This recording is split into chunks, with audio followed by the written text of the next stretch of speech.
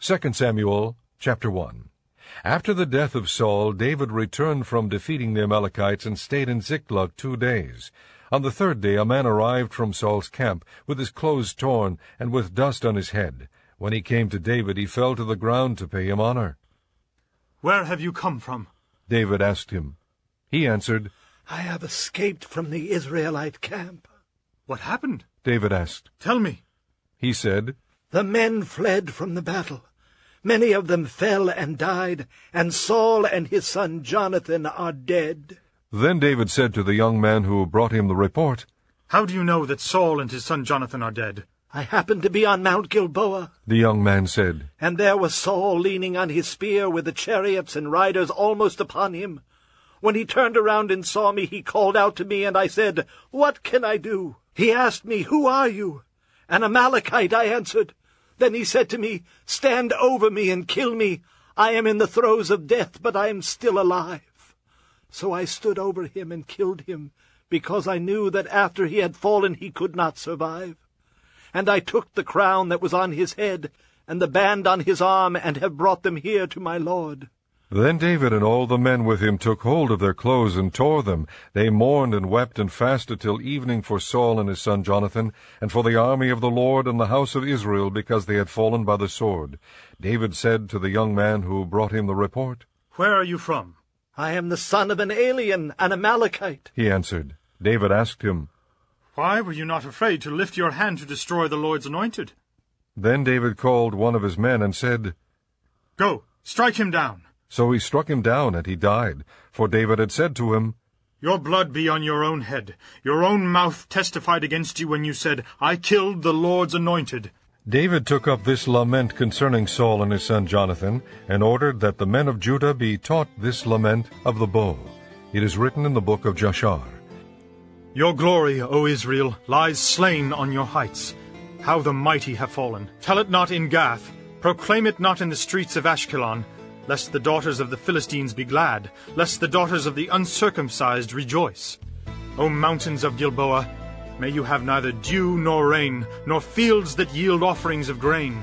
For there the shield of the mighty was defiled, the shield of Saul no longer rubbed with oil. From the blood of the slain, from the flesh of the mighty, the bow of Jonathan did not turn back. The sword of Saul did not return unsatisfied.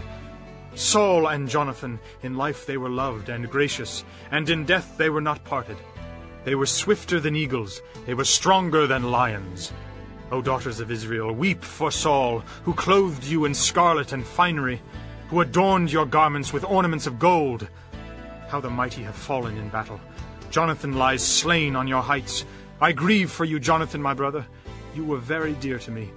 Your love for me was wonderful, more wonderful than that of women. How the mighty have fallen. The weapons of war have perished." Chapter 2. In the course of time, David inquired of the Lord. "Shall I go up to one of the towns of Judah?" He asked. The Lord said, "Go up David asked, "Where shall I go?" to Hebron." The Lord answered. So David went up there with his 2 wives, Ahinoam of Jezreel and Abigail, the widow of Nabal of Carmel. David also took the men who were with him, each with his family, and they settled in Hebron and its towns. Then the men of Judah came to Hebron, and there they anointed David king over the house of Judah. When David was told that it was the men of Jabesh-Gilead who had buried Saul, he sent messengers to the men of Jabesh-Gilead to say to them, "The Lord bless you for showing this kindness to Saul, your master, by burying him. May the Lord now show you kindness and faithfulness, and I too will show you the same favor because you have done this. Now then, be strong and brave, for Saul your master is dead, and the house of Judah has anointed me king over them." Meanwhile, Abner son of Ner, the commander of Saul's army, had taken Ishbosheth son of Saul and brought him over to Mahanaim. He made him king over Gilead, Ashurai, and Jezreel, and also over Ephraim, Benjamin, and all Israel. Ishbosheth, son of Saul, was 40 years old when he became king over Israel, and he reigned 2 years. The house of Judah, however, followed David. The length of time David was king in Hebron over the house of Judah was 7 years and 6 months. Abner son of Ner, together with the men of Ishbosheth son of Saul, left Mahanaim and went to Gibeon. Joab son of Zeruiah and David's men went out and met them at the pool of Gibeon. One group sat down on one side of the pool, and one group on the other side. Then Abner said to Joab, "Let's have some of the young men get up and fight hand-to-hand in front of us." All right, let them do it. Joab said. So they stood up and were counted off, 12 men for Benjamin and Ishbosheth son of Saul, and 12 for David. Then each man grabbed his opponent by the head and thrust his dagger into his opponent's side, and they fell down together. So that place in Gibeon was called Helkath Hazurim. The battle that day was very fierce, and Abner and the men of Israel were defeated by David's men. The 3 sons of Zeruiah were there, Joab, Ishbosheth, and Asahel. Now Asahel was as fleet-footed as a wild gazelle. He chased Abner, turning neither to the right nor to the left as he pursued him. Abner looked behind him and asked, "Is that you, Asahel?" It is. He answered. Then Abner said to him, "Turn aside to the right or to the left. Take on one of the young men and strip him of his weapons." But Asahel would not stop chasing him. Again Abner warned Asahel, "Stop chasing me! Why should I strike you down? How could I look your brother Joab in the face?" But Asahel refused to give up the pursuit. So Abner thrust the butt of his spear into Asahel's stomach, and the spear came out through his back. He fell there and died on the spot, and every man stopped when he came to the place where Asahel had fallen and died. But Joab and Abishai pursued Abner, and as the sun was setting they came to the hill of Ammah, near Giah, on the way to the wasteland of Gibeon. Then the men of Benjamin rallied behind Abner. They formed themselves into a group and took their stand on top of a hill. Abner called out to Joab, "Must the sword devour forever? Don't you realize that this will end in bitterness? How long before you order your men to stop pursuing their brothers?" Joab answered, As surely as God lives, if you had not spoken, the men would have continued the pursuit of their brothers until morning. So Joab blew the trumpet, and all the men came to a halt. They no longer pursued Israel, nor did they fight any more. All that night Abner and his men marched through the Arabah. They crossed the Jordan, continued through the whole Bithron, and came to Mahanaim. Then Joab returned from pursuing Abner and assembled all his men. Besides Asahel, 19 of David's men were found missing. But David's men had killed 360 Benjamites who were with Abner. They took Asahel and buried him in his father's tomb at Bethlehem. Then Joab and his men marched all night and arrived at Hebron by daybreak. Chapter 3. The war between the house of Saul and the house of David lasted a long time. David grew stronger and stronger, while the house of Saul grew weaker and weaker. Sons were born to David in Hebron. His firstborn was Ammon, the son of Ahinoam of Jezreel.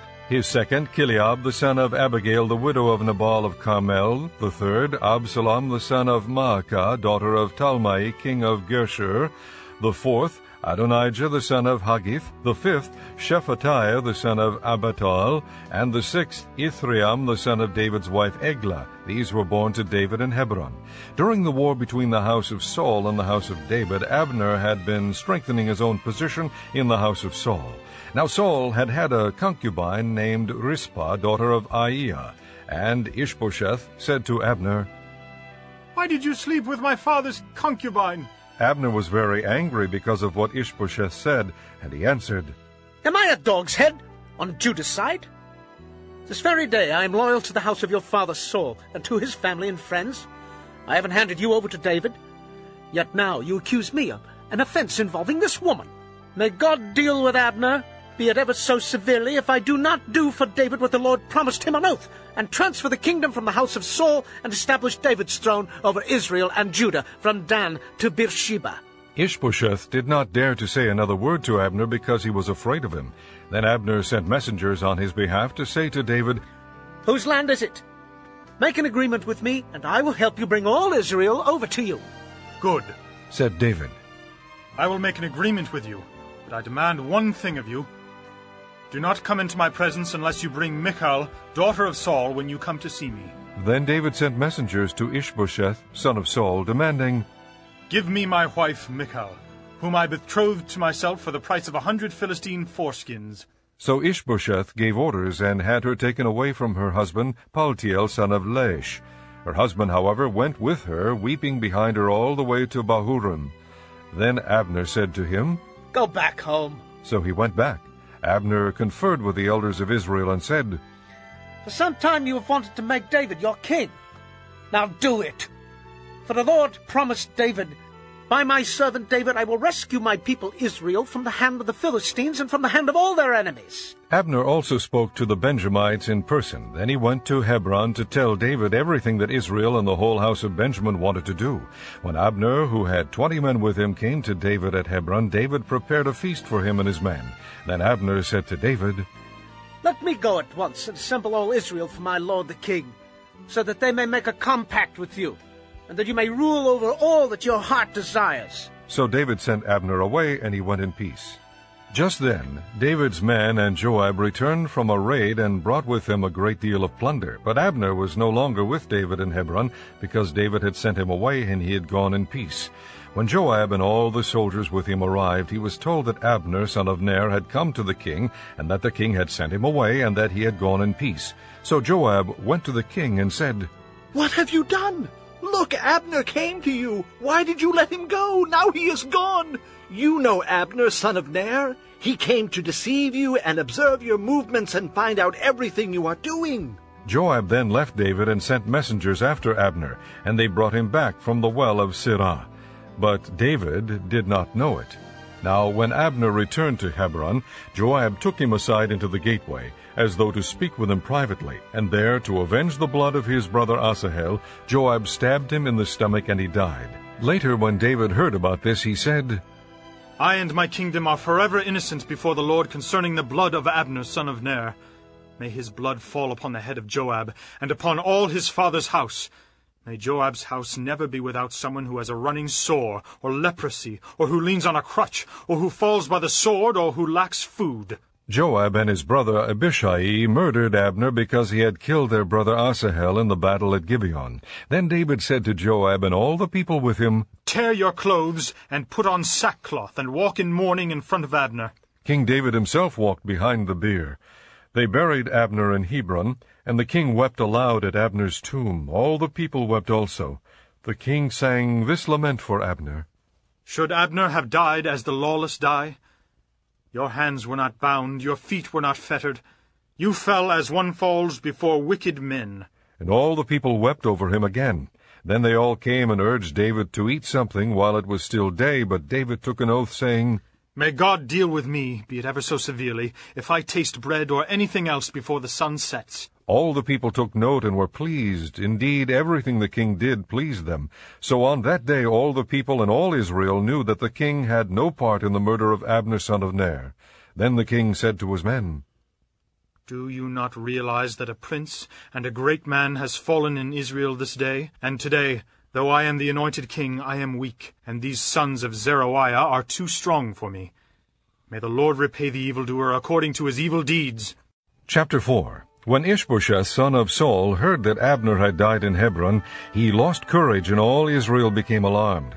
Now Saul's son had 2 men who were leaders of raiding bands. One was named Baanah, and the other Rechab. They were sons of Rimmon the Beerothite, from the tribe of Benjamin. Beeroth is considered part of Benjamin, because the people of Beeroth fled to Gittaim and have lived there as aliens to this day. Jonathan, son of Saul, had a son who was lame in both feet. He was 5 years old when the news about Saul and Jonathan came from Jezreel. His nurse picked him up and fled, but as she hurried to leave, he fell and became crippled. His name was Mephibosheth. Now Rechab and Baanah, the sons of Rimmon the Beerothite, set out for the house of Ishbosheth, and they arrived there in the heat of the day while he was taking his noonday rest. They went into the inner part of the house as if to get some wheat, and they stabbed him in the stomach. Then Rechab and his brother Baanah slipped away. They had gone into the house while he was lying on the bed in his bedroom. After they stabbed and killed him, they cut off his head. Taking it with them, they traveled all night by way of the Arabah. They brought the head of Ishbosheth to David at Hebron, and said to the king, Here is the head of Ishbosheth, son of Saul, your enemy, who tried to take your life. This day the Lord has avenged my lord the king against Saul and his offspring. David answered Rechab and his brother Baanah, the sons of Rimmon the Beerothite, As surely as the Lord lives, who has delivered me out of all trouble, when a man told me Saul is dead and thought he was bringing good news, I seized him and put him to death in Ziklag. That was the reward I gave him for his news. How much more, when wicked men have killed an innocent man in his own house and on his own bed? should I not now demand his blood from your hand and rid the earth of you? So David gave an order to his men, and they killed them. They cut off their hands and feet and hung the bodies by the pool in Hebron. But they took the head of Ishbosheth and buried it in Abner's tomb at Hebron. Chapter 5. All the tribes of Israel came to David at Hebron and said, We are your own flesh and blood. In the past, while Saul was king over us, you were the one who led Israel on the military campaigns. And the Lord said to you, You will shepherd my people Israel, and you will become their ruler. When all the elders of Israel had come to King David at Hebron, the king made a compact with them at Hebron before the Lord, and they anointed David king over Israel. David was 30 years old when he became king, and he reigned 40 years. In Hebron he reigned over Judah 7 years and 6 months, and in Jerusalem he reigned over all Israel and Judah 33 years. The king and his men marched to Jerusalem to attack the Jebusites who lived there. The Jebusites said to David, You will not get in here. Even the blind and the lame can ward you off. They thought, David cannot get in here. Nevertheless, David captured the fortress of Zion, the city of David. On that day, David said, Anyone who conquers the Jebusites will have to use the water shaft to reach those lame and blind who are David's enemies. That is why they say, The blind and lame will not enter the palace. David then took up residence in the fortress and called it the City of David. He built up the area around it from the supporting terraces inward, and he became more and more powerful because the Lord God Almighty was with him. Now Hiram, king of Tyre, sent messengers to David along with cedar logs and carpenters and stonemasons, and they built a palace for David. And David knew that the Lord had established him as king over Israel and had exalted his kingdom for the sake of his people Israel. After he left Hebron, David took more concubines and wives in Jerusalem, and more sons and daughters were born to him. These are the names of the children born to him there: Shammua, Shobab, Nathan, Solomon, Ibhar, Elishua, Nepheg, Japhia, Elishama, Eliada, and Eliphalet. When the Philistines heard that David had been anointed king over Israel, they went up in force to search for him. But David heard about it and went down to the stronghold. Now the Philistines had come and spread out in the valley of Rephaim. So David inquired of the Lord, Shall I go and attack the Philistines? Will you hand them over to me? The Lord answered him, Go, for I will surely hand the Philistines over to you.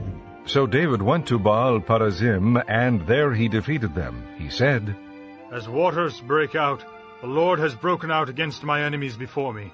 So that place was called Baal-Perazim. The Philistines abandoned their idols there, and David and his men carried them off.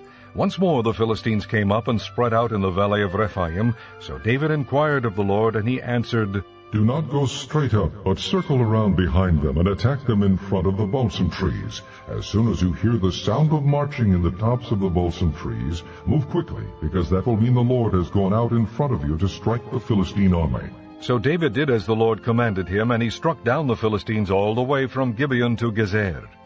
Chapter 6.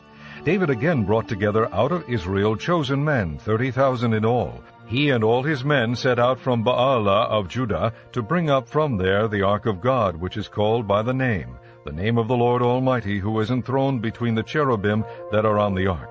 They set the ark of God on a new cart and brought it from the house of Abinadab, which was on the hill. Uzzah and Ahio, sons of Abinadab, were guiding the new cart with the ark of God on it, and Ahio was walking in front of it. David and the whole house of Israel were celebrating with all their might before the Lord, with songs and with harps, lyres, tambourines, sistrums, and cymbals. When they came to the threshing floor of Nachon, Uzzah reached out and took hold of the ark of God because the oxen stumbled. The Lord's anger burned against Uzzah because of his irreverent act. Therefore God struck him down, and he died there beside the ark of God. Then David was angry because the Lord's wrath had broken out against Uzzah, and to this day that place is called Perez Uzzah. David was afraid of the Lord that day, and said, How can the ark of the Lord ever come to me? He was not willing to take the ark of the Lord to be with him in the city of David. Instead he took it aside to the house of Obed-Edom the Gittite. The ark of the Lord remained in the house of Obed-Edom the Gittite for 3 months, and the Lord blessed him and his entire household. Now King David was told, The Lord has blessed the household of Obed-Edom and everything he has because of the ark of God. So David went down and brought up the ark of God from the house of Obed-Edom to the city of David with rejoicing. When those who were carrying the ark of the Lord had taken 6 steps, he sacrificed a bull and a fattened calf. David, wearing a linen ephod, danced before the Lord with all his might, while he and the entire house of Israel brought up the ark of the Lord with shouts and the sound of trumpets. As the ark of the Lord was entering the city of David, Michal, daughter of Saul, watched from a window. And when she saw King David leaping and dancing before the Lord, she despised him in her heart. They brought the ark of the Lord and set it in its place inside the tent that David had pitched for it, and David sacrificed burnt offerings and fellowship offerings before the Lord. After he had finished sacrificing the burnt offerings and fellowship offerings, he blessed the people in the name of the Lord Almighty. Then he gave a loaf of bread, a cake of dates, and a cake of raisins to each person in the whole crowd of Israelites, both men and women, and all the people went to their homes. When David returned home to bless his household, Michal, daughter of Saul, came out to meet him and said, "How the king of Israel has distinguished himself today, disrobing in the sight of the slave girls of his servants as any vulgar fellow would." David said to Michal, "It was before the Lord who chose me rather than your father, or anyone from his house, when he appointed me ruler over the Lord's people Israel. I will celebrate before the Lord. I will become even more undignified than this, and I will be humiliated in my own eyes. But by these slave girls you spoke of, I will be held in honor." And Michal, daughter of Saul, had no children to the day of her death. Chapter 7.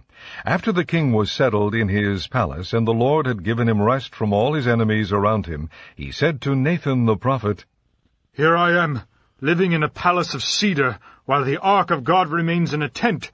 Nathan replied to the king, "Whatever you have in mind, go ahead and do it, for the Lord is with you." That night the word of the Lord came to Nathan, saying, Go and tell my servant David, this is what the Lord says. Are you the one to build me a house to dwell in? I have not dwelt in a house from the day I brought the Israelites up out of Egypt to this day. I have been moving from place to place with a tent as my dwelling. Wherever I have moved with all the Israelites, did I ever say to any of their rulers whom I commanded to shepherd my people Israel, Why have you not built me a house of cedar? Now then, tell my servant David, this is what the Lord Almighty says. I took you from the pasture and from following the flock to be ruler over my people Israel. I have been with you wherever you have gone, and I have cut off all your enemies from before you. Now I will make your name great, like the names of the greatest men of the earth. And I will provide a place for my people Israel, and will plant them, so that they can have a home of their own and no longer be disturbed. Wicked people will not oppress them any more, as they did at the beginning, and have done ever since the time I appointed leaders over my people Israel. I will also give you rest from all your enemies. The Lord declares to you that the Lord himself will establish a house for you. When your days are over, and you rest with your fathers, I will raise up your offspring to succeed you, who will come from your own body, and I will establish his kingdom. He is the one who will build a house for my name, and I will establish the throne of his kingdom forever. I will be his father, and he will be my son. When he does wrong, I will punish him with the rod of men, with floggings inflicted by men. But my love will never be taken away from him, as I took it away from Saul, whom I removed from before you. Your house and your kingdom will endure forever before me. Your throne will be established forever." Nathan reported to David all the words of this entire revelation. Then King David went in and sat before the Lord, and he said, "Who am I, O sovereign Lord, and what is my family, that you have brought me this far? And as if this were not enough in your sight, O sovereign Lord, you have also spoken about the future of the house of your servant.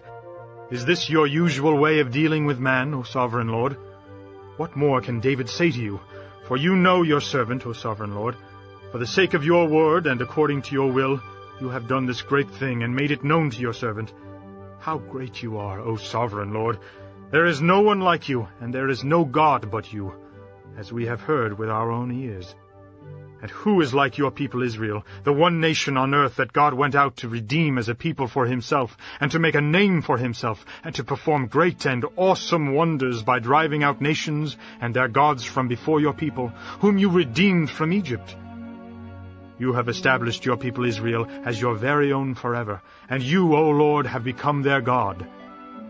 And now, Lord God, keep forever the promise you have made concerning your servant and his house.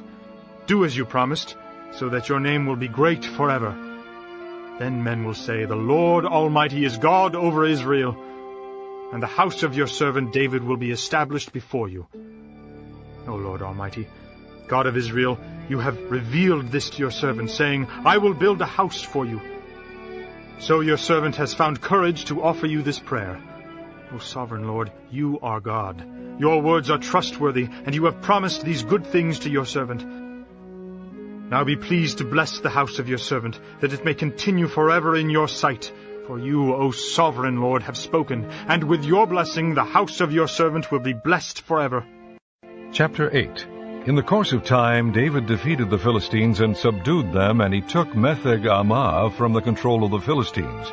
David also defeated the Moabites. He made them lie down on the ground and measured them off with a length of cord. Every 2 lengths of them were put to death, and the 3rd length was allowed to live. So the Moabites became subject to David and brought tribute. Moreover, David fought Hadadezer, son of Rehob, king of Zobah, when he went to restore his control along the Euphrates River. David captured 1,000 of his chariots, 7,000 charioteers, and 20,000 foot soldiers. He hamstrung all but 100 of the chariot horses. When the Arameans of Damascus came to help Hadadezer, king of Zobah, David struck down 22,000 of them. He put garrisons in the Aramean kingdom of Damascus, and the Arameans became subject to him and brought tribute. The Lord gave David victory wherever he went. David took the gold shields that belonged to the officers of Hadadezer and brought them to Jerusalem. From Tebah and Beerothai, towns that belonged to Hadadezer, King David took a great quantity of bronze. When Tou, king of Hamath, heard that David had defeated the entire army of Hadadezer, he sent his son Joram to King David to greet him and congratulate him on his victory in battle over Hadadezer, who had been at war with Tou. Joram brought with him articles of silver and gold and bronze. King David dedicated these articles to the Lord, as he had done with the silver and gold from all the nations he had subdued, Edom and Moab, the Ammonites and the Philistines, and Amalek. He also dedicated the plunder taken from Hadadezer, son of Rehob, king of Zobah. And David became famous after he returned from striking down 18,000 Edomites in the Valley of Salt. He put garrisons throughout Edom, and all the Edomites became subject to David. The Lord gave David victory wherever he went. David reigned over all Israel, doing what was just and right for all his people. Joab, son of Zeruiah, was over the army. Jehoshaphat, son of Ahilud, was recorder. Zadok, son of Ahitub, and Ahimelech, son of Abiathar, were priests. Seraiah was secretary. Benaiah, son of Jehoiada, was over the Kerethites and Pelethites, and David's sons were royal advisers. Chapter 9. David asked, Is there anyone still left of the house of Saul to whom I can show kindness for Jonathan's sake? Now there was a servant of Saul's household named Ziba. They called him to appear before David, and the king said to him, Are you Ziba? Your servant, he replied. The king asked, Is there no one still left of the house of Saul to whom I can show God's kindness? Ziba answered the king, There is still a son of Jonathan. He is crippled in both feet. Where is he? The king asked. Ziba answered, He is at the house of Machir, son of Ammiel, in Lo-debar.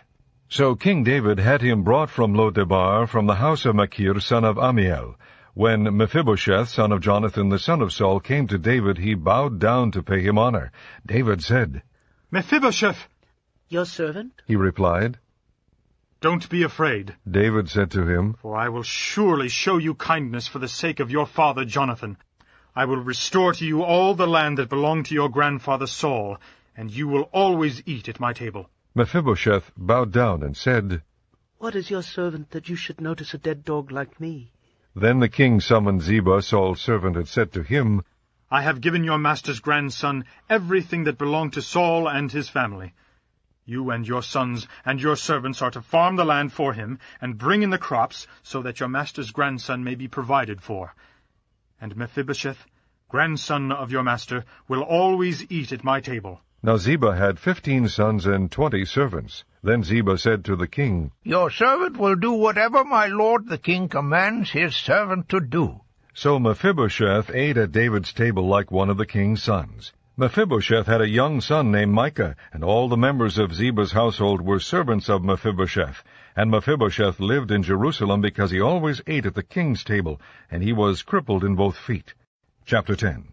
In the course of time the king of the Ammonites died, and his son Hanun succeeded him as king. David thought, I will show kindness to Hanun, son of Nahash, just as his father showed kindness to me. So David sent a delegation to express his sympathy to Hanun concerning his father. When David's men came to the land of the Ammonites, the Ammonite nobles said to Hanun their lord, Do you think David is honoring your father by sending men to you to express sympathy? Hasn't David sent them to you to explore the city and spy it out and overthrow it? So Hanun seized David's men, shaved off half of each man's beard, cut off their garments in the middle at the buttocks, and sent them away. When David was told about this, he sent messengers to meet the men, for they were greatly humiliated. The king said, Stay at Jericho till your beards have grown, and then come back. When the Ammonites realized they had become a stench in David's nostrils, they hired 20,000 Aramean foot soldiers from Beth-rehob and Zobah, as well as the king of Maacah with 1,000 men, and also 12,000 men from Tob. On hearing this, David sent Joab out with the entire army of fighting men. The Ammonites came out and drew up in battle formation at the entrance to their city gate, while the Arameans of Zobah and Rehob and the men of Tob and Maacah were by themselves in the open country. Joab saw that there were battle lines in front of him and behind him, so he selected some of the best troops in Israel and deployed them against the Arameans. He put the rest of the men under the command of Abishai his brother and deployed them against the Ammonites. Joab said, If the Arameans are too strong for me, then you are to come to my rescue. But if the Ammonites are too strong for you, then I will come to rescue you. Be strong and let us fight bravely for our people and the cities of our God. The Lord will do what is good in his sight. Then Joab and the troops with him advanced to fight the Arameans, and they fled before him. When the Ammonites saw that the Arameans were fleeing, they fled before Abishai and went inside the city. So Joab returned from fighting the Ammonites and came to Jerusalem.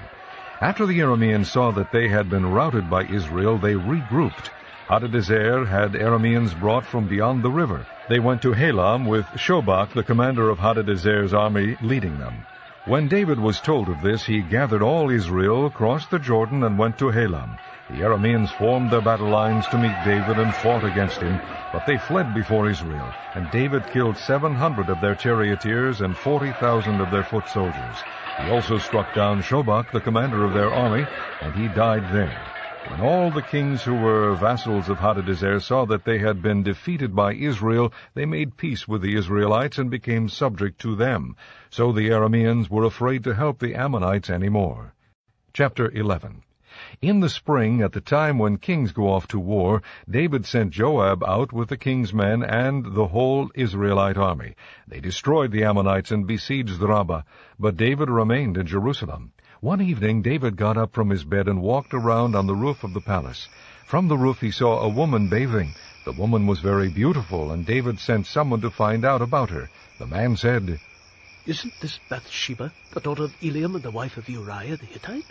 Then David sent messengers to get her. She came to him, and he slept with her. She had purified herself from her uncleanness. Then she went back home. The woman conceived and sent word to David, saying, I am pregnant. So David sent this word to Joab, Send me Uriah the Hittite. And Joab sent him to David. When Uriah came to him, David asked him how Joab was, how the soldiers were, and how the war was going. Then David said to Uriah, Go down to your house and wash your feet. So Uriah left the palace, and a gift from the king was sent after him. But Uriah slept at the entrance to the palace with all his master's servants, and did not go down to his house.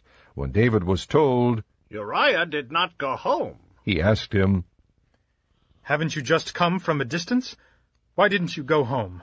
Uriah said to David, The ark of Israel and Judah are staying in tents, and my master Joab and my lord's men are camped in the open fields. How could I go to my house to eat and drink and lie with my wife? As surely as you live, I will not do such a thing. Then David said to him, Stay here one more day, and tomorrow I will send you back. So Uriah remained in Jerusalem that day and the next. At David's invitation he ate and drank with him, and David made him drunk. But in the evening Uriah went out to sleep on his mat among his master's servants. He did not go home. In the morning David wrote a letter to Joab and sent it with Uriah. In it he wrote, Put Uriah in the front line where the fighting is fiercest. Then withdraw from him, so he will be struck down and die." So while Joab had the city under siege, he put Uriah at a place where he knew the strongest defenders were. When the men of the city came out and fought against Joab, some of the men in David's army fell. Moreover, Uriah the Hittite died. Joab sent David a full account of the battle. He instructed the messenger, "When you have finished giving the king this account of the battle, the king's anger may flare up, and he may ask you, 'Why did you get so close to the city to fight? Didn't you know they would shoot arrows from the wall? Who killed Abimelech, son of Jerub-Besheth? Didn't a woman throw an upper millstone on him from the wall so that he died in Thebez? Why did you get so close to the wall?' If he asks you this, then say to him, 'Also your servant Uriah the Hittite is dead.'" The messenger set out, and when he arrived he told David everything Joab had sent him to say. The messenger said to David, "The men overpowered us and came out against us in the open, but we drove them back to the entrance to the city gate. Then the archers shot arrows at your servants from the wall, and some of the king's men died. Moreover, your servant Uriah the Hittite is dead." David told the messenger, "Say this to Joab. Don't let this upset you. The sword devours one as well as another. Press the attack against the city and destroy it. Say this to encourage Joab." When Uriah's wife heard that her husband was dead, she mourned for him. After the time of mourning was over, David had her brought to his house, and she became his wife and bore him a son. But the thing David had done displeased the Lord. Chapter 12. The Lord sent Nathan to David. When he came to him, he said, "There were 2 men in a certain town, one rich and the other poor. The rich man had a very large number of sheep and cattle, but the poor man had nothing except one little ewe lamb he had bought. He raised it, and it grew up with him and his children. It shared his food, drank from his cup, and even slept in his arms. It was like a daughter to him. Now a traveler came to the rich man, but the rich man refrained from taking one of his own sheep or cattle to prepare a meal for the traveler who had come to him. Instead, he took the ewe lamb that belonged to the poor man and prepared it for the one who had come to him." David burned with anger against the man and said to Nathan, "As surely as the Lord lives, the man who did this deserves to die. He must pay for that lamb 4 times over, because he did such a thing and had no pity." Then Nathan said to David, "You are the man. This is what the Lord, the God of Israel, says. I anointed you king over Israel, and I delivered you from the hand of Saul. I gave your master's house to you, and your master's wives into your arms. I gave you the house of Israel and Judah. And if all this had been too little, I would have given you even more. Why did you despise the word of the Lord by doing what is evil in his eyes? You struck down Uriah the Hittite with the sword and took his wife to be your own. You killed him with the sword of the Ammonites. Now therefore the sword will never depart from your house, because you despised me and took the wife of Uriah the Hittite to be your own. This is what the Lord says. Out of your own household I am going to bring calamity upon you. Before your very eyes I will take your wives and give them to one who is close to you, and he will lie with your wives in broad daylight. You did it in secret, but I will do this thing in broad daylight before all Israel." Then David said to Nathan, "I have sinned against the Lord." Nathan replied, "The Lord has taken away your sin. You are not going to die. But because by doing this you have made the enemies of the Lord show utter contempt, the son born to you will die." After Nathan had gone home, the Lord struck the child that Uriah's wife had borne to David, and he became ill. David pleaded with God for the child. He fasted and went into his house and spent the nights lying on the ground. The elders of his household stood beside him to get him up from the ground, but he refused, and he would not eat any food with them. On the 7th day the child died. David's servants were afraid to tell him that the child was dead, for they thought, "While the child was still living, we spoke to David, but he would not listen to us. How can we tell him the child is dead? He may do something desperate." David noticed that his servants were whispering among themselves, and he realized the child was dead. "Is the child dead?" he asked. "Oh, yes," they replied. "he is dead." Then David got up from the ground. After he had washed, put on lotions, and changed his clothes, he went into the house of the Lord and worshipped. Then he went to his own house, and at his request they served him food, and he ate. His servants asked him, "Why are you acting this way? While the child was alive, you fasted and wept, but now that the child is dead, you get up and eat." He answered, While the child was still alive, I fasted and wept. I thought, who knows? The Lord may be gracious to me and let the child live. But now that he is dead, why should I fast? Can I bring him back again? I will go to him, but he will not return to me. Then David comforted his wife Bathsheba, and he went to her and lay with her. She gave birth to a son, and they named him Solomon. The Lord loved him, and because the Lord loved him, he sent word through Nathan the prophet to name him Jedidiah. Meanwhile Joab fought against Rabbah of the Ammonites and captured the royal citadel. Joab then sent messengers to David, saying, I have fought against Rabbah and taken its water supply. Now muster the rest of the troops and besiege the city and capture it. Otherwise I will take the city, and it will be named after me. So David mustered the entire army and went to Rabbah and attacked and captured it. He took the crown from the head of their king. Its weight was a talent of gold, and it was set with precious stones, and it was placed on David's head. He took a great quantity of plunder from the city, and brought out the people who were there, consigning them to labor with saws and with iron picks and axes, and he made them work at brick-making. He did this to all the Ammonite towns. Then David and his entire army returned to Jerusalem. Chapter 13. In the course of time, Amnon, son of David, fell in love with Tamar, the beautiful sister of Absalom, son of David. Amnon became frustrated to the point of illness on account of his sister Tamar, for she was a virgin, and it seemed impossible for him to do anything to her. Now Amnon had a friend named Jonadab, son of Shimeah, David's brother.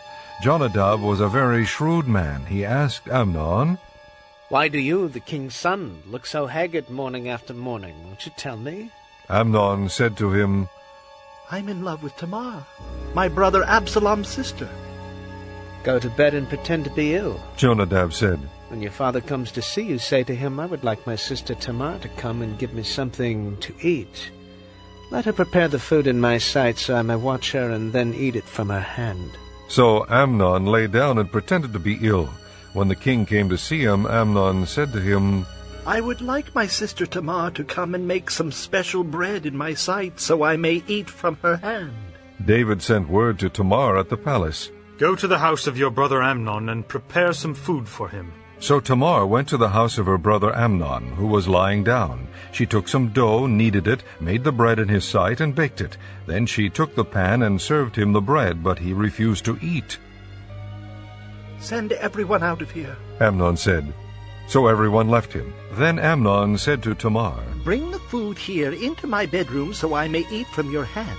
And Tamar took the bread she had prepared and brought it to her brother Amnon in his bedroom. But when she took it to him to eat, he grabbed her and said, Come to bed with me, my sister.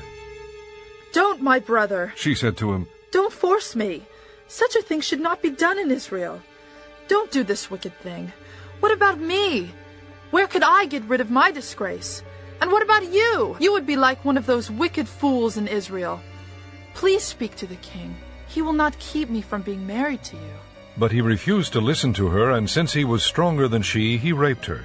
Then Amnon hated her with intense hatred. In fact, he hated her more than he had loved her. Amnon said to her, Get up and get out. No, she said to him. Sending me away would be a greater wrong than what you have already done to me. But he refused to listen to her. He called his personal servant and said, Get this woman out of here and bolt the door after her. So his servant put her out and bolted the door after her. She was wearing a richly ornamented robe, for this was the kind of garment the virgin daughters of the king wore. Tamar put ashes on her head and tore the ornamented robe she was wearing.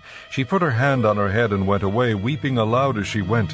Her brother Absalom said to her, Has that Amnon your brother been with you? Be quiet now, my sister. He is your brother. Don't take this thing to heart. And Tamar lived in her brother Absalom's house, a desolate woman. When King David heard all this, he was furious. Absalom never said a word to Amnon, either good or bad. He hated Amnon because he had disgraced his sister Tamar. 2 years later, when Absalom's sheep shearers were at Baal-Hazor, near the border of Ephraim, he invited all the king's sons to come there. Absalom went to the king and said, Your servant has had shearers come. Will the king and his officials please join me? No, my son. The king replied. All of us should not go. We would only be a burden to you. Although Absalom urged him, he still refused to go, but gave him his blessing. Then Absalom said, If not, please let my brother Amnon come with us. The king asked him, Why should he go with you? But Absalom urged him, so he sent with him Amnon and the rest of the king's sons. Absalom ordered his men, Listen, when Amnon is in high spirits from drinking wine, and I say to you, strike Amnon down, then kill him. Don't be afraid. Have not I given you this order? Be strong and brave. So Absalom's men did to Amnon what Absalom had ordered. Then all the king's sons got up, mounted their mules, and fled. While they were on their way, the report came to David, Absalom has struck down all the king's sons, not one of them is left. The king stood up, tore his clothes, and lay down on the ground, and all his servants stood by with their clothes torn. But Jonadab, son of Shimeah, David's brother, said, My lord should not think that they killed all the princes, only Amnon is dead. This has been Absalom's expressed intention ever since the day Amnon raped his sister Tamar. My lord the king should not be concerned about the report that all the king's sons are dead. Only Amnon is dead. Meanwhile Absalom had fled. Now the man standing watch looked up and saw many people on the road west of him coming down the side of the hill. The watchman went and told the king, I see men in the direction of Horonaim on the side of the hill. Jonadab said to the king, See, the king's sons are here.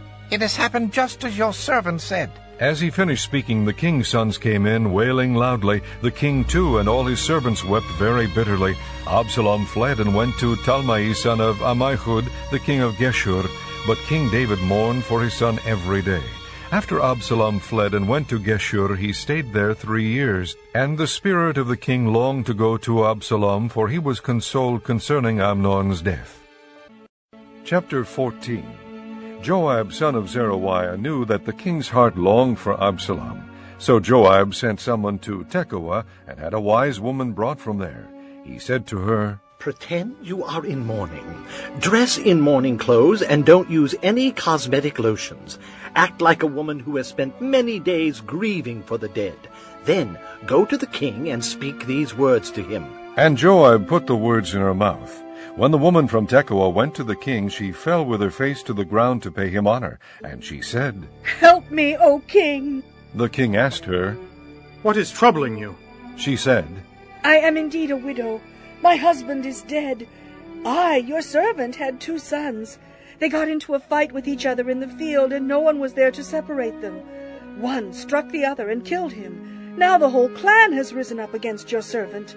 They say, Hand over the one who struck his brother down, so that we may put him to death for the life of his brother whom he killed. Then we will get rid of the heir as well. They would put out the only burning coal I have left, leaving my husband neither name nor descendant on the face of the earth. The king said to the woman, Go home, and I will issue an order on your behalf. But the woman from Tekoa said to him, My lord the king, let the blame rest on me and my father's family, and let the king and his throne be without guilt.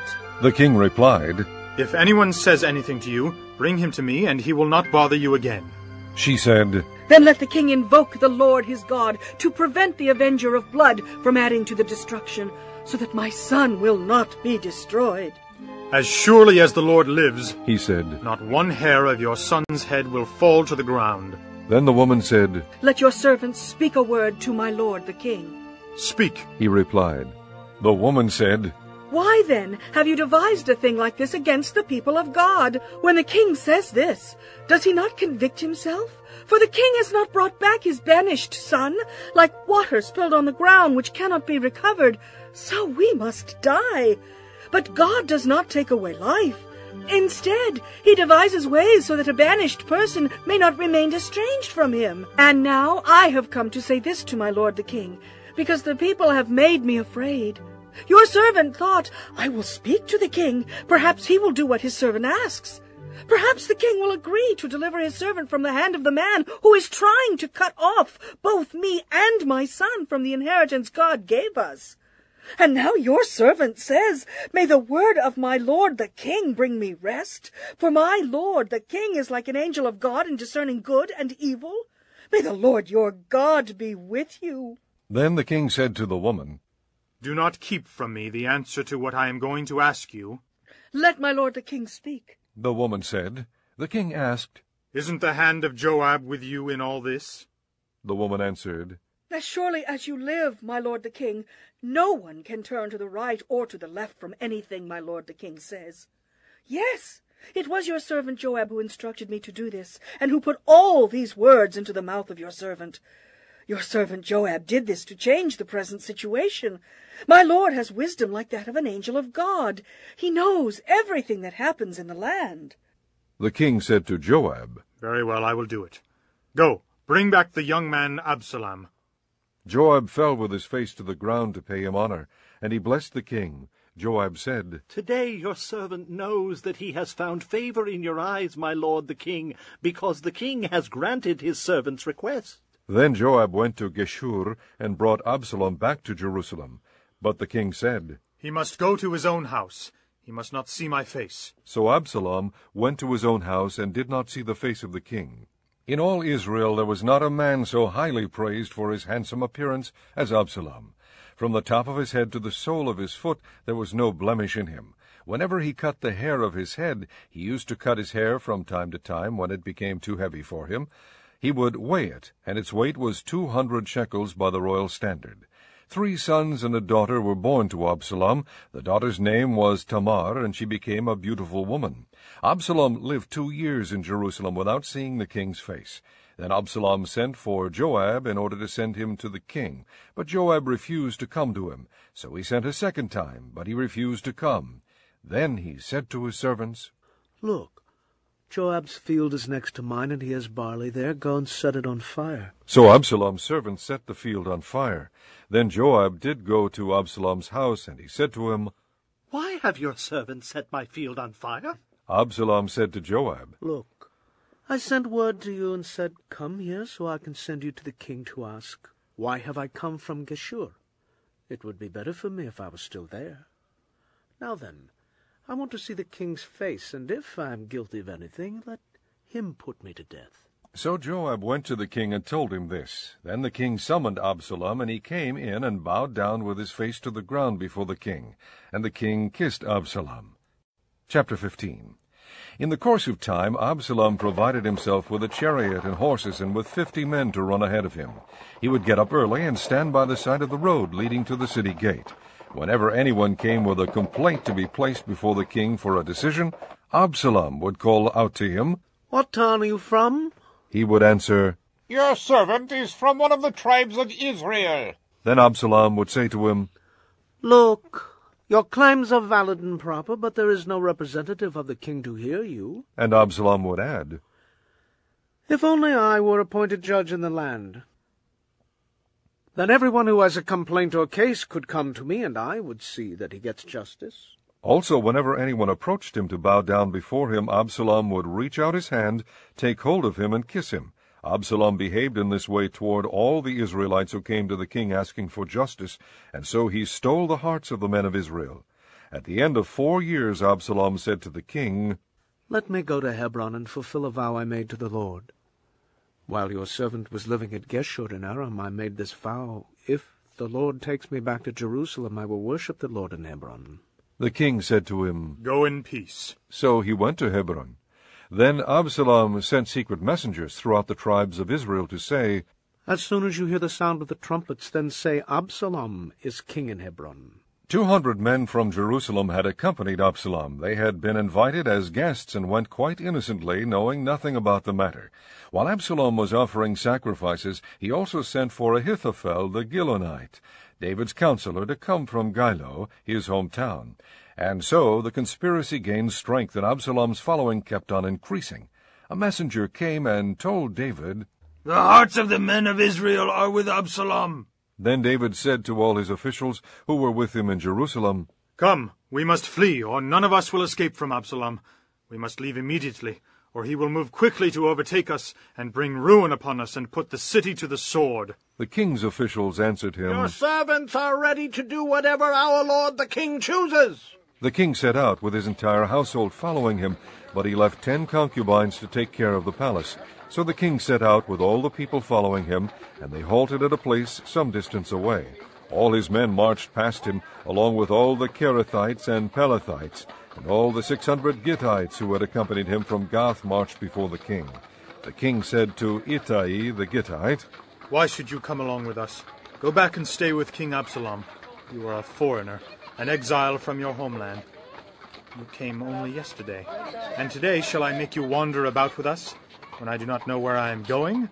Go back, and take your countrymen. May kindness and faithfulness be with you." But Ittai replied to the king, "As surely as the Lord lives, and as my lord the king lives, wherever my lord the king may be, whether it means life or death, there will your servant be." David said to Ittai, "Go ahead, march on." So Ittai the Gittite marched on with all his men and the families that were with him. The whole countryside wept aloud as all the people passed by. The king also crossed the Kidron Valley, and all the people moved on toward the desert. Zadok was there too, and all the Levites who were with him were carrying the ark of the covenant of God. They set down the ark of God, and Abiathar offered sacrifices until all the people had finished leaving the city. Then the king said to Zadok, "Take the ark of God back into the city. If I find favor in the Lord's eyes, he will bring me back and let me see it and his dwelling place again. But if he says, 'I am not pleased with you,' then I am ready. Let him do to me whatever seems good to him." The king also said to Zadok the priest, "Aren't you a seer? Go back to the city in peace, with your son Ahimaaz and Jonathan son of Abiathar. You and Abiathar take your 2 sons with you. I will wait at the fords in the desert until word comes from you to inform me." So Zadok and Abiathar took the ark of God back to Jerusalem and stayed there.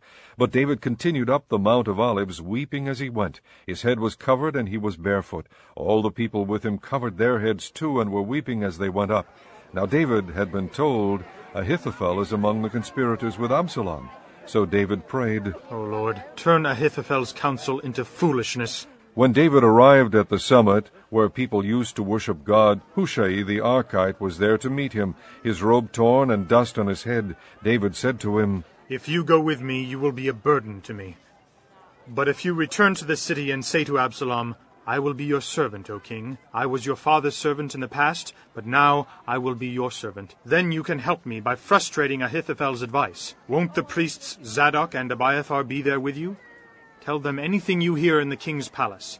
Their 2 sons, Ahimaaz, son of Zadok, and Jonathan, son of Abiathar, are there with them. Send them to me with anything you hear." So David's friend Hushai arrived at Jerusalem as Absalom was entering the city. Chapter 16. When David had gone a short distance beyond the summit, there was Ziba, the steward of Mephibosheth, waiting to meet him.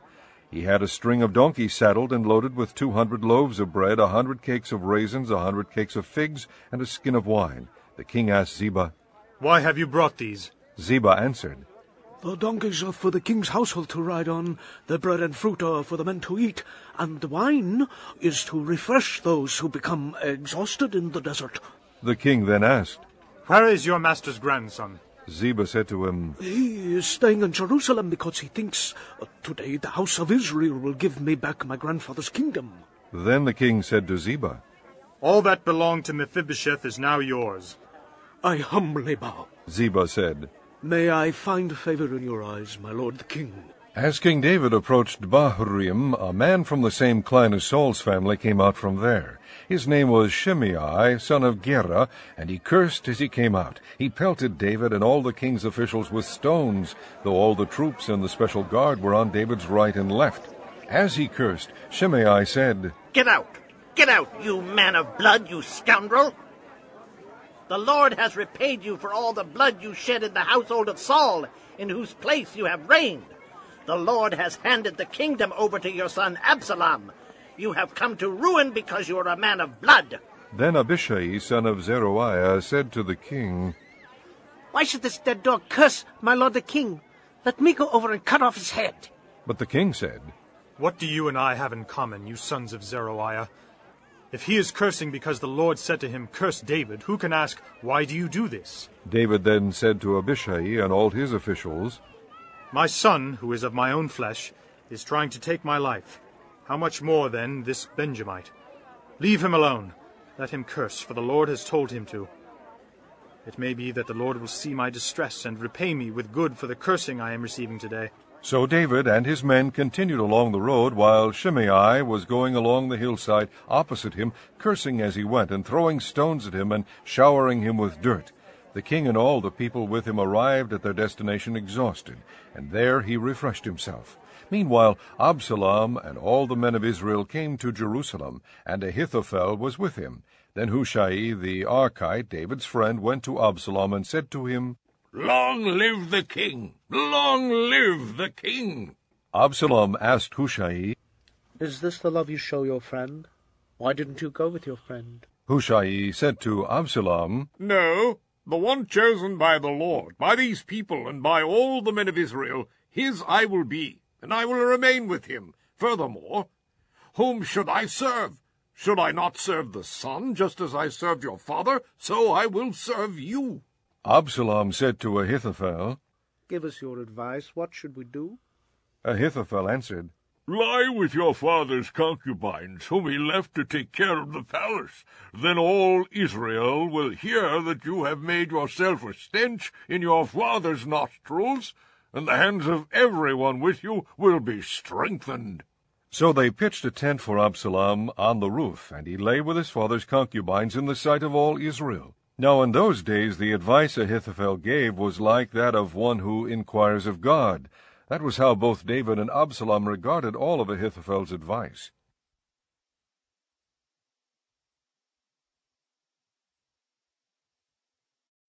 Chapter 17. Ahithophel said to Absalom, "I would choose 12,000 men, and set out tonight in pursuit of David. I would attack him while he is weary and weak. I would strike him with terror, and then all the people with him will flee. I would strike down only the king, and bring all the people back with you. The death of the man you seek will mean the return of all. All the people will be unharmed." This plan seemed good to Absalom and to all the elders of Israel. But Absalom said, "Summon also Hushai the Archite, so we can hear what he has to say." When Hushai came to him, Absalom said, "Ahithophel has given this advice. Should we do what he says? If not, give us your opinion."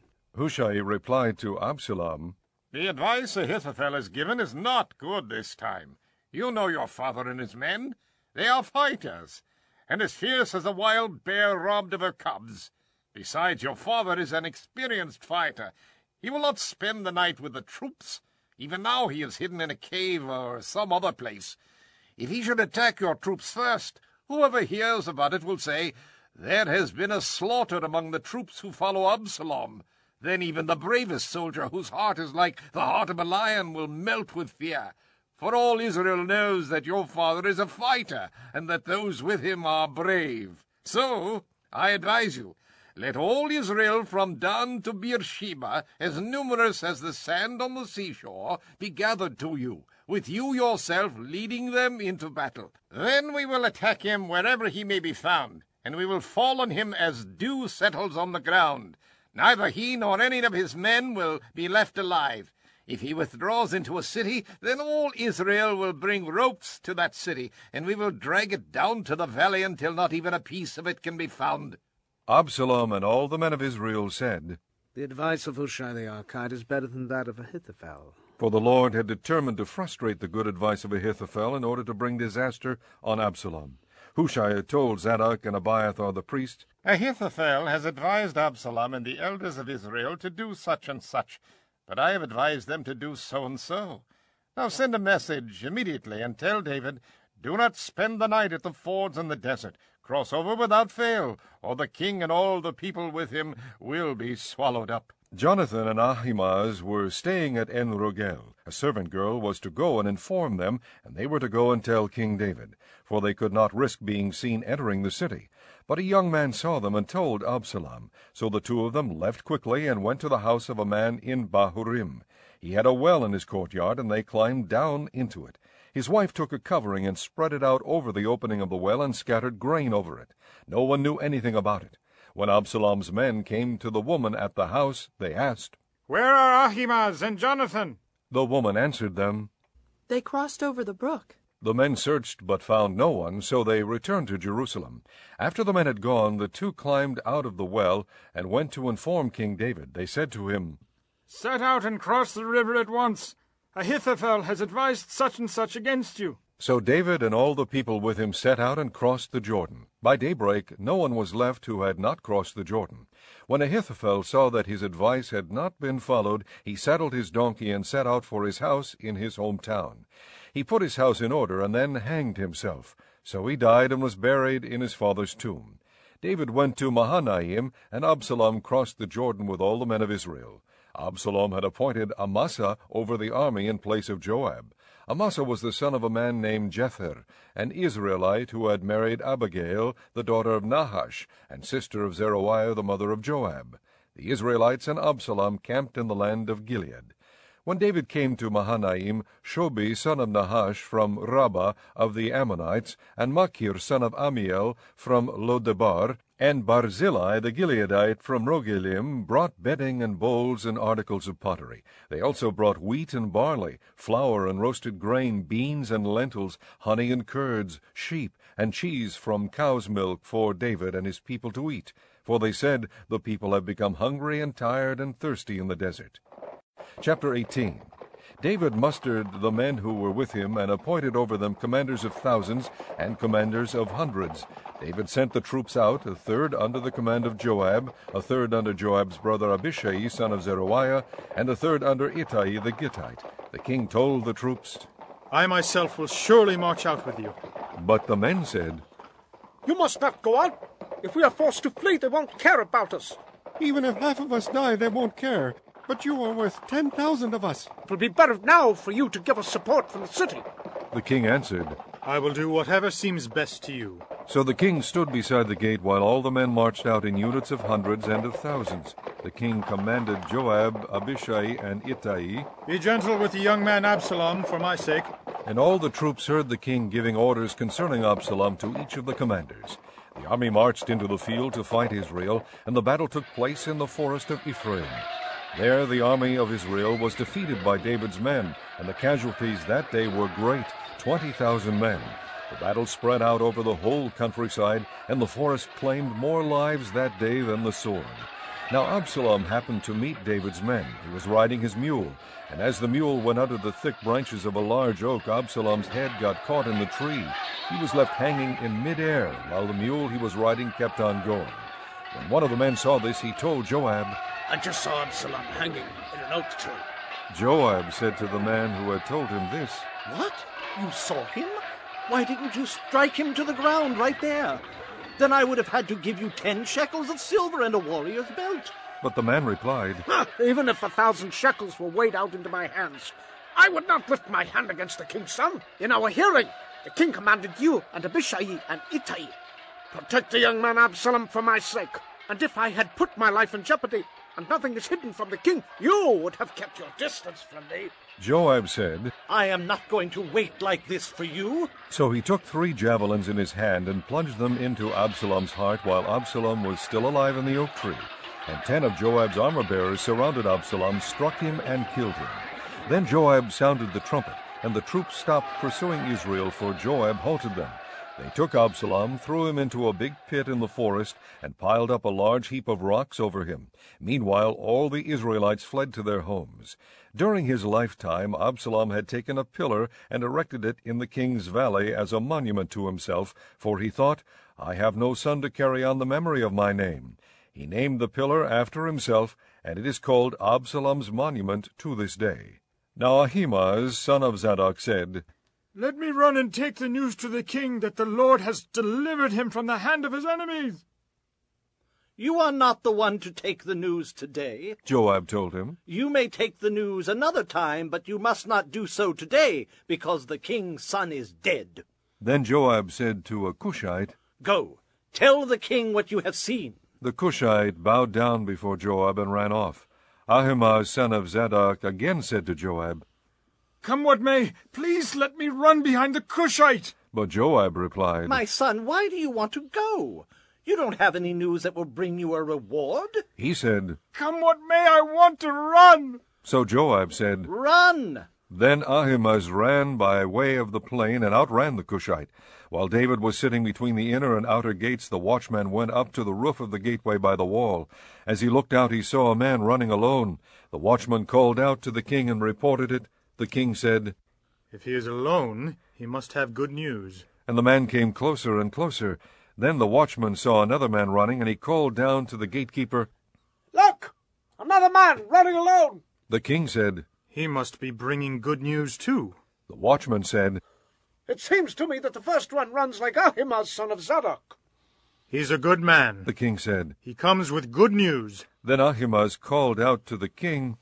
All is well. He bowed down before the king with his face to the ground and said, Praise be to the Lord your God. He has delivered up the men who lifted their hands against my lord the king. The king asked, Is the young man Absalom safe? Ahimaaz answered, I saw great confusion just as Joab was about to send the king's servant and me, your servant, but I don't know what it was. The king said, Stand aside and wait here. So he stepped aside and stood there. Then the Cushite arrived and said, My lord the king, hear the good news.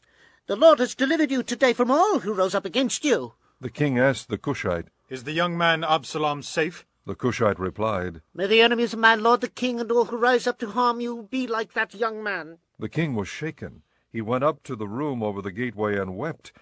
As he went, he said, Oh, my son Absalom, my son Absalom, if only I had died instead of you. Oh, Absalom, my son, my son!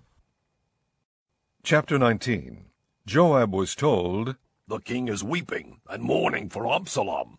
And for the whole army the victory that day was turned into mourning, because on that day the troops heard it said, The king is grieving for his son. The men stole into the city that day, as men steal in who are ashamed when they flee from battle. The king covered his face and cried aloud, Oh, my son Absalom! Oh, Absalom, my son, my son! Then Joab went into the house to the king and said, Today you have humiliated all your men who have just saved your life and the lives of your sons and daughters and the lives of your wives and concubines. You love those who hate you and hate those who love you. You have made it clear today that the commanders and their men mean nothing to you. I see that you would be pleased if Absalom were alive today and all of us were dead. Now go out and encourage your men. I swear by the Lord that if you don't go out, not a man will be left with you by nightfall. This will be worse for you than all the calamities that have come upon you from your youth till now. So the king got up and took his seat in the gateway. When the men were told the king is sitting in the gateway, they all came before him. Meanwhile, the Israelites had fled to their homes. Throughout the tribe of Israel, the people were all arguing with each other, saying, The king delivered us from the hand of our enemies. He is the one who rescued us from the hand of the Philistines. But now he has fled the country because of Absalom. And Absalom, who we anointed to rule over us, has died in battle. So why do you say nothing about bringing the king back? King David sent this message to Zadok and Abiathar the priests. Ask the elders of Judah, why should you be the last to bring the king back to his palace, since what is being said throughout Israel has reached the king at his quarters? You are my brothers, my own flesh and blood, so why should you be the last to bring back the king? And say to Amasa, Are you not my own flesh and blood? May God deal with me, be it ever so severely, if from now on you are not the commander of my army in place of Joab. He won over the hearts of all the men of Judah as though they were one man. They sent word to the king, Return, you and all your men. Then the king returned and went as far as the Jordan.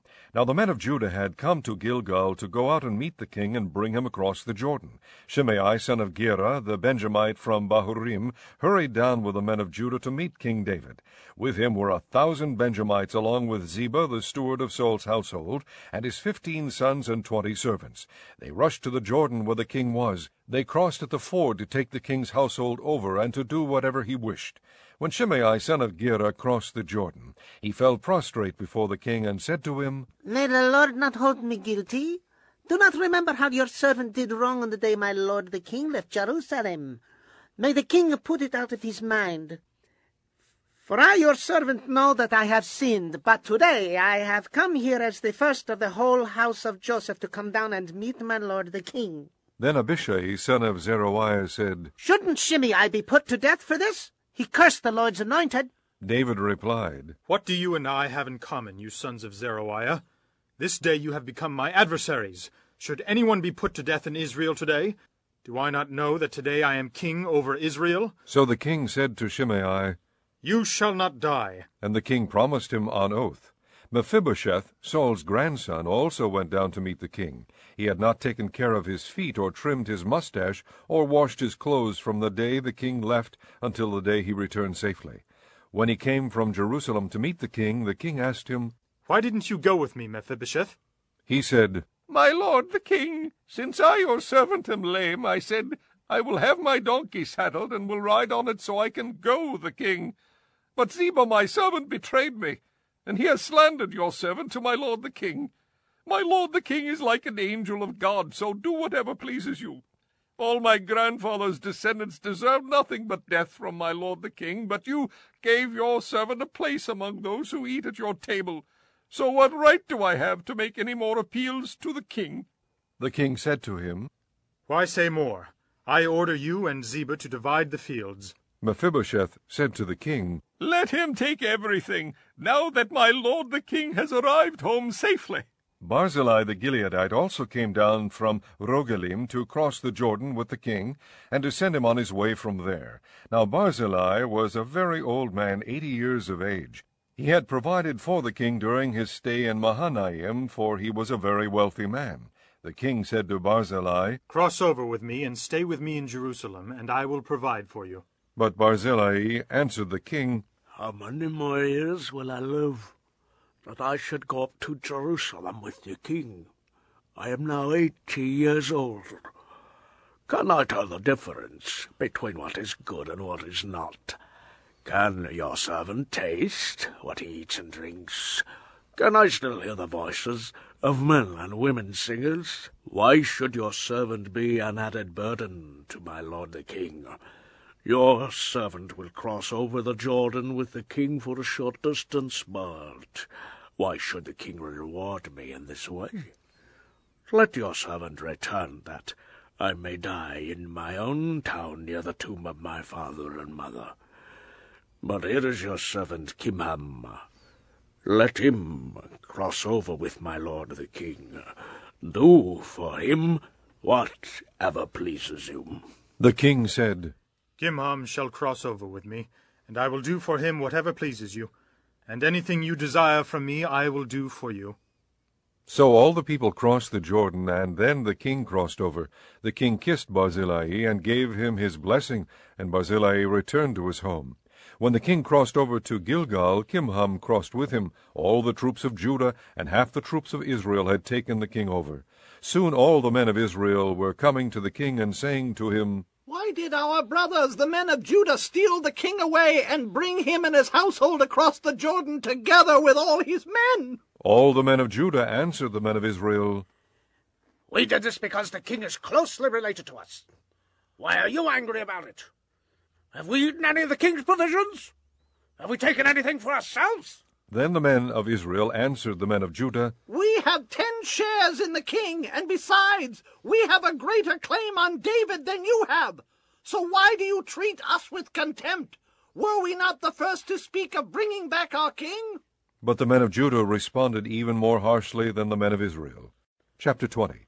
Now a troublemaker named Sheba, son of Bichri, a Benjamite, happened to be there. He sounded the trumpet and shouted, We have no share in David, no part in Jesse's son.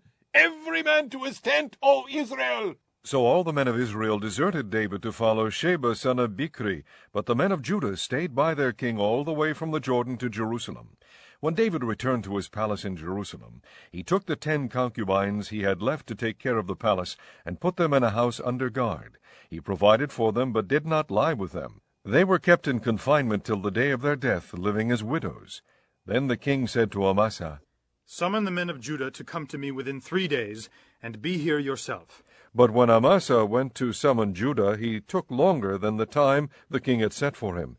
David said to Abishai, Now Sheba son of Bichri will do us more harm than Absalom did.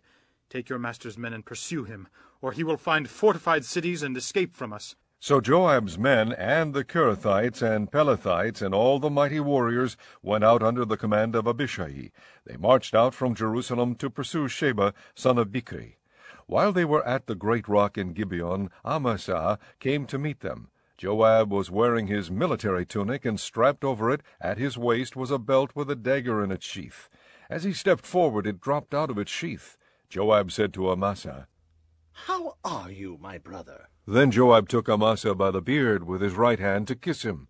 Amasa was not on his guard against the dagger in Joab's hand, and Joab plunged it into his belly, and his intestines spilled out on the ground. Without being stabbed again, Amasa died. Then Joab and his brother Abishai pursued Sheba son of Bichri. One of Joab's men stood beside Amasa and said, Whoever favors Joab, and whoever is for David, let him follow Joab. Amasa lay wallowing in his blood in the middle of the road, and the man saw that all the troops came to a halt there. When he realized that everyone who came up to Amasa stopped, he dragged him from the road into a field and threw a garment over him. After Amasa had been removed from the road, all the men went on with Joab to pursue Sheba son of Bichri. Sheba passed through all the tribes of Israel to Abel-Beth-Maacah, and through the entire region of the Berites, who gathered together and followed him. All the troops with Joab came and besieged Sheba in Abel-Beth-Maacah. They built a siege ramp up to the city, and it stood against the outer fortifications. While they were battering the wall to bring it down, a wise woman called from the city, Listen, listen, tell Joab to come here so I can speak to him. He went toward her, and she asked, Are you Joab? I am. He answered. She said, Listen to what your servant has to say. I'm listening. He said. She continued, Long ago they used to say, Get your answer at Abel, and that settled it. We are the peaceful and faithful in Israel. You are trying to destroy a city that is a mother in Israel. Why do you want to swallow up the Lord's inheritance? Far be it from me, Joab replied. Far be it from me to swallow up or destroy. That is not the case. A man named Sheba, son of Bichri, from the hill country of Ephraim, has lifted up his hand against the king, against David. Hand over this one man, and I'll withdraw from the city. The woman said to Joab, His head will be thrown to you from the wall. Then the woman went to all the people with her wise advice, and they cut off the head of Sheba son of Bichri and threw it to Joab. So he sounded the trumpet, and his men dispersed from the city, each returning to his home. And Joab went back to the king in Jerusalem. Joab was over Israel's entire army. Benaiah son of Jehoiada was over the Kerethites and Pelethites. Adoniram was in charge of forced labor. Jehoshaphat son of Ahilud was recorder. Sheva was secretary. Zadok and Abiathar were priests. And Ira the Jairite was David's priest. Chapter 21. During the reign of David there was a famine for 3 successive years. So David sought the face of the Lord. The Lord said, It is on account of Saul and his blood-stained house. It is because he put the Gibeonites to death. The king summoned the Gibeonites and spoke to them. Now the Gibeonites were not a part of Israel, but were survivors of the Amorites. The Israelites had sworn to spare them, but Saul in his zeal for Israel and Judah had tried to annihilate them. David asked the Gibeonites, What shall I do for you? How shall I make amends so that you will bless the Lord's inheritance? The Gibeonites answered him, We have no right to demand silver or gold from Saul or his family, nor do we have the right to put anyone in Israel to death. What do you want me to do for you? David asked. They answered the king, As for the man who destroyed us and plotted against us so that we have been decimated and have no place anywhere in Israel, let 7 of his male descendants be given to us, to be killed and exposed before the Lord at Gibeah of Saul, the Lord's chosen one. So the king said, I will give them to you. The king spared Mephibosheth, son of Jonathan, the son of Saul, because of the oath before the Lord between David and Jonathan, son of Saul. But the king took Armoni and Mephibosheth, the 2 sons of Aiah's daughters Rizpah, whom she had borne to Saul, together with the 5 sons of Saul's daughter Merab, whom she had borne to Adriel, son of Barzillai, the Mahalathite. He handed them over to the Gibeonites, who killed and exposed them on a hill before the Lord. All 7 of them fell together. They were put to death during the first days of the harvest, just as the barley harvest was beginning. Rizpah, daughter of Aiah, took sackcloth and spread it out for herself on a rock. From the beginning of the harvest till the rain poured down from the heavens on the bodies, she did not let the birds of the air touch them by day, or the wild animals by night. When David was told what Aiah's daughter Rizpah, Saul's concubine, had done, he went and took the bones of Saul and his son Jonathan from the citizens of Jabesh-Gilead.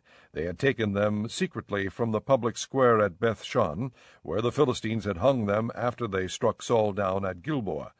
David brought the bones of Saul and his son Jonathan from there, and the bones of those who had been killed and exposed were gathered up. They buried the bones of Saul and his son Jonathan in the tomb of Saul's father Kish, at Zelah in Benjamin, and did everything the king commanded. After that, God answered prayer in behalf of the land. Once again there was a battle between the Philistines and Israel. David went down with his men to fight against the Philistines, and he became exhausted. And Ishbi-benob, one of the descendants of Rapha, whose bronze spearhead weighed 300 shekels, and who was armed with a new sword, said he would kill David. But Abishai, son of Zeruiah, came to David's rescue. He struck the Philistine down and killed him. Then David's men swore to him, saying, Never again will you go out with us to battle, so that the lamp of Israel will not be extinguished. In the course of time there was another battle with the Philistines at Gob. At that time Sibbecai the Hushathite killed Saph, one of the descendants of Rapha. In another battle with the Philistines at Gob, Elhanan, son of Jare-Oregim, the Bethlehemite, killed Goliath, the Gittite, who had a spear with a shaft like a weaver's rod. In still another battle, which took place at Gath, there was a huge man with 6 fingers on each hand and 6 toes on each foot, 24 in all. He also was descended from Rapha. When he taunted Israel, Jonathan, son of Shimei, David's brother, killed him. These 4 were descendants of Rapha in Gath, and they fell at the hands of David and his men. Chapter 22. David sang to the Lord the words of this song when the Lord delivered him from the hand of all his enemies and from the hand of Saul. He said, The Lord is my rock, my fortress and my deliverer. My God is my rock, in whom I take refuge, my shield and the horn of my salvation. He is my stronghold, my refuge and my Savior. From violent men you save me. I call to the Lord, who is worthy of praise, and I am saved from my enemies. The waves of death swirled about me. The torrents of destruction overwhelmed me. The cords of the grave coiled around me. The snares of death confronted me. In my distress I called to the Lord. I called out to my God. From his temple he heard my voice. My cry came to his ears. The earth trembled and quaked. The foundations of the heavens shook. They trembled because he was angry. Smoke rose from his nostrils. Consuming fire came from his mouth. Burning coals blazed out of it. He parted the heavens and came down. Dark clouds were under his feet. He mounted the cherubim and flew. He soared on the wings of the wind.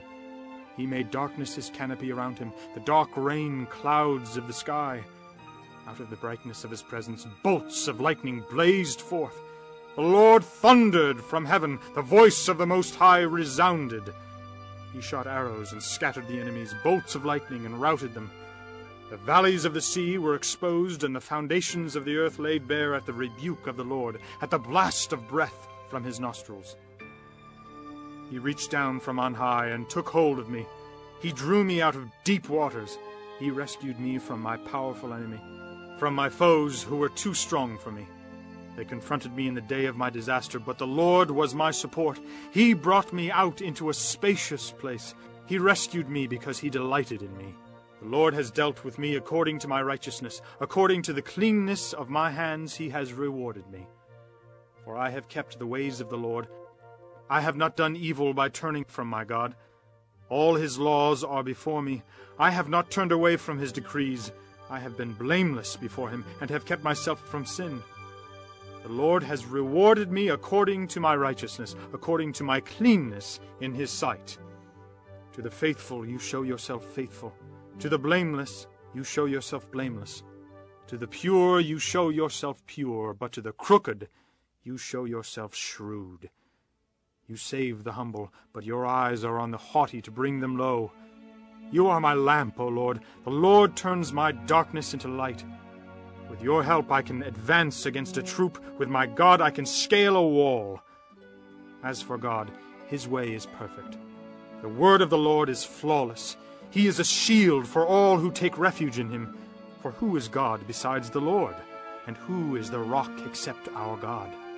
It is God who arms me with strength and makes my way perfect. He makes my feet like the feet of a deer. He enables me to stand on the heights. He trains my hands for battle. My arms can bend a bow of bronze. You give me your shield of victory. You stoop down to make me great. You broaden the path beneath me so that my ankles do not turn. I pursued my enemies and crushed them. I did not turn back till they were destroyed.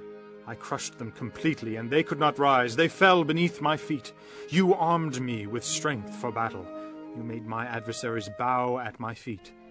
You made my enemies turn their backs in flight, and I destroyed my foes. They cried for help, but there was no one to save them. To the Lord, but he did not answer.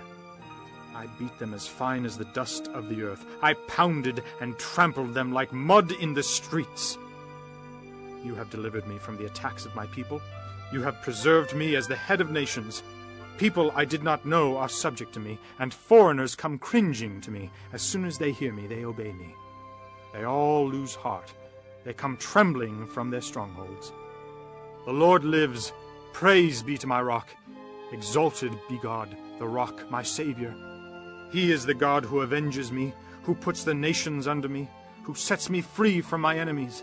You exalted me above my foes. From violent men you rescued me. Therefore I will praise you, O Lord, among the nations. I will sing praises to your name. He gives his king great victories. He shows unfailing kindness to his anointed, to David and his descendants forever. Chapter 23. These are the last words of David.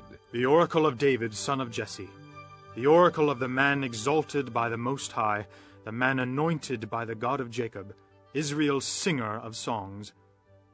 The Spirit of the Lord spoke through me. His word was on my tongue. The God of Israel spoke. The rock of Israel said to me, when one rules over men in righteousness, when he rules in the fear of God, he is like the light of morning at sunrise on a cloudless morning, like the brightness after rain that brings the grass from the earth. Is not my house right with God? Has he not made with me an everlasting covenant, arranged and secured in every part? Will he not bring to fruition my salvation and grant me my every desire? But evil men are all to be cast aside like thorns, which are not gathered with the hand. Whoever touches thorns uses a tool of iron or the shaft of a spear. They are burned up where they lie. These are the names of David's mighty men. Josheb-Bashebeth, a Techemonite, was chief of the three. He raised his spear against 800 men, whom he killed in one encounter. Next to him was Eleazar, son of Dodai, the Ahohite. As one of the three mighty men, he was with David when they taunted the Philistines gathered at Pas-damim for battle. Then the men of Israel retreated, but he stood his ground and struck down the Philistines till his hand grew tired and froze to the sword. The Lord brought about a great victory that day. The troops returned to Eleazar, but only to strip the dead. Next to him was Shammah, son of Agi, the Hararite. When the Philistines banded together at a place where there was a field full of lentils, Israel's troops fled from them. But Shammah took his stand in the middle of the field. He defended it and struck the Philistines down, and the Lord brought about a great victory. During harvest time, 3 of the 30 chief men came down to David at the cave of Adullam, while a band of Philistines was encamped in the valley of Rephaim. At that time David was in the stronghold, and the Philistine garrison was at Bethlehem. David longed for water and said, "Oh, that someone would get me a drink of water from the well near the gate of Bethlehem." So the 3 mighty men broke through the Philistine lines, drew water from the well near the gate of Bethlehem, and carried it back to David, but he refused to drink it. Instead he poured it out before the Lord.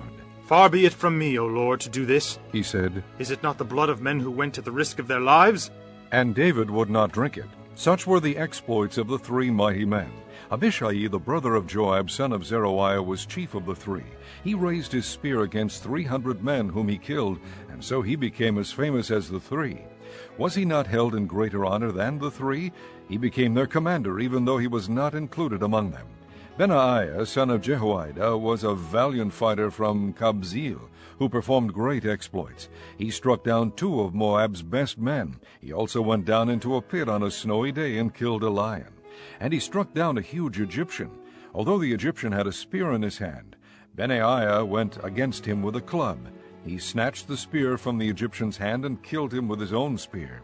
Such were the exploits of Benaiah, son of Jehoiada. He too was as famous as the three mighty men. He was held in greater honor than any of the 30, but he was not included among the three, and David put him in charge of his bodyguard. Among the 30 were Asahel, the brother of Joab, Elhanan, son of Dodo from Bethlehem, Shammah the Harodite, Elika the Harodite, Halez the Paltite, Ira son of Ikesh from Tekoa, Abiezer from Anathoth, Mebunai the Hushathite, Zalmon the Ahohite, Maharai the Netophathite, Haled son of Baana the Netophathite, Ithai son of Ribai from Gibeah in Benjamin, Benaiah the Pirathonite, Hedai from the ravines of Gaash, Abi Albon the Arbathite, Azmavath the Barhumite, Eliabah the Shahabonite, the sons of Jashan, Jonathan son of Shammah the Hararite, Ahiam son of Sharar the Hararite, Eliphalet son of Ahashbai the Maakathite, Eliam son of Ahithophel the Gilonite, Hezro the Carmelite, Paarai the Arbite, Igal son of Nathan from Zobah, the son of Hagri, Zelek the Ammonite, Naharai the Beerothite, the armor-bearer of Joab son of Zeruiah, Ira the Ithrite, Gareb the Ithrite, and Uriah the Hittite. There were 37 in all. Chapter 24. Again the anger of the Lord burned against Israel, and he incited David against them, saying, Go and take a census of Israel and Judah. So the king said to Joab and the army commanders with him, Go throughout the tribes of Israel from Dan to Beersheba, and enroll the fighting men, so that I may know how many there are. But Joab replied to the king, May the Lord your God multiply the troops 100 times over, and may the eyes of my lord the king see it. But why does my lord the king want to do such a thing? The king's word, however, overruled Joab and the army commanders, so they left the presence of the king to enroll the fighting men of Israel. After crossing the Jordan, they camped near Aroer, south of the town in the gorge, and then went through Gad and on to Jazer. They went to Gilead and the region of Totim-Hodshi, and on to Dan-Jaan, and around toward Sidon. Then they went toward the fortress of Tyre and all the towns of the Hivites and Canaanites. Finally they went on to Beersheba in the Negev of Judah. After they had gone through the entire land, they came back to Jerusalem at the end of 9 months and 20 days. Joab reported the number of the fighting men to the king. In Israel there were 800,000 able-bodied men who could handle a sword, and in Judah 500,000. David was conscience-stricken after he had counted the fighting men, and he said to the Lord, I have sinned greatly in what I have done. Now, O Lord, I beg you, take away the guilt of your servant. I have done a very foolish thing. Before David got up the next morning, the word of the Lord had come to Gad the prophet, David's seer. Go and tell David, this is what the Lord says. I am giving you 3 options. Choose one of them for me to carry out against you. So Gad went to David and said to him, Shall there come upon you 3 years of famine in your land, or 3 months of fleeing from your enemies while they pursue you, or 3 days of plague in your land? Now then, think it over and decide how I should answer the one who sent me. David said to Gad, I am in deep distress. Let us fall into the hands of the Lord, for his mercy is great, but do not let me fall into the hands of men. So the Lord sent a plague on Israel from that morning until the end of the time designated, and 70,000 of the people from Dan to Beersheba died. When the angel stretched out his hand to destroy Jerusalem, the Lord was grieved because of the calamity, and said to the angel who was afflicting the people, Enough. Withdraw your hand. The angel of the Lord was then at the threshing floor of Aruanah the Jebusite. When David saw the angel who was striking down the people, he said to the Lord, I am the one who has sinned and done wrong. These are but sheep. What have they done? Let your hand fall upon me and my family. On that day God went to David and said to him, Go up and build an altar to the Lord on the threshing floor of Araunah, the Jebusite. So David went up as the Lord had commanded through Gad. When Araunah looked and saw the king and his men coming toward him, he went out and bowed down before the king with his face to the ground. Araunah said, Why has my lord the king come to his servant? To buy your threshing floor, David answered. so I can build an altar to the Lord, that the plague on the people may be stopped. Araunah said to David, Let my lord the king take whatever pleases him and offer it up. Here are oxen for the burnt offering, and here are threshing sledges and ox yokes for the wood. O king, Araunah gives all this to the king. Araunah also said to him, May the Lord your God accept you. But the king replied to Araunah, No, I insist on paying you for it. I will not sacrifice to the Lord my God burnt offerings that cost me nothing. So David bought the threshing floor and the oxen and paid 50 shekels of silver for them.